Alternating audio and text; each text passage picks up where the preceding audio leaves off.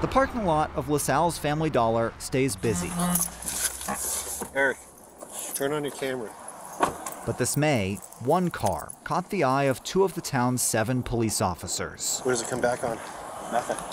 That's Officer Erik Hernandez. It's his 3rd day on patrol in LaSalle. It's also his last. Double parked. But neither he nor training officer Sam Johnson know that yet. We got a complaint so we could tow it. They're suspicious because the car is newly painted, the plate didn't ping in their system, and it's taking up 2 spots. And a roller paint job on a car with that headlight, that's suspicious.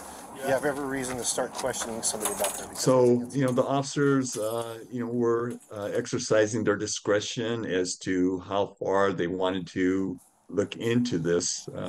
But before anything could happen, the incident unraveled so quickly, there was no time to even address that issue. As they walk the store, the driver, Justin Reffel, takes off. There you go. There he goes. The officers chase after him. He's still in here. In just seconds, they'll shoot and kill him. We'll stop the video before they do. Remember, these officers are investigating a suspicious car. Going out! Shoot you! Reffel ignores their commands. Hernandez later says Reffel tried to back over him. The video shows he's standing to the side when he shoots. Get out of the car!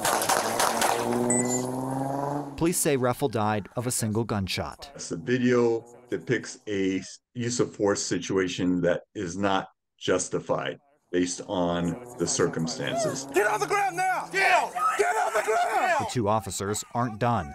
They handcuff this woman in the store parking lot. What was his name? Why? You don't know his name, but you were going to shoot him. Okay. Officer Hernandez is now facing a 2nd-degree murder charge. The LaSalle chief tells me the other officer is back on the job. The chief says he doesn't think the shooting should have happened, but he can't speak to Hernandez's perception of whether he was in danger. And that use of force expert we spoke with says that will likely play a big role in the officer's defense. So confusing to see this play out, to think that a suspicious vehicle leads to, in a matter of seconds, someone losing their life.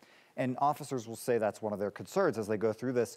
The police chief, for his part, says that he believes his officers followed policy up until the moment of the shooting, and that's when he says he can't be sure how they felt in that moment.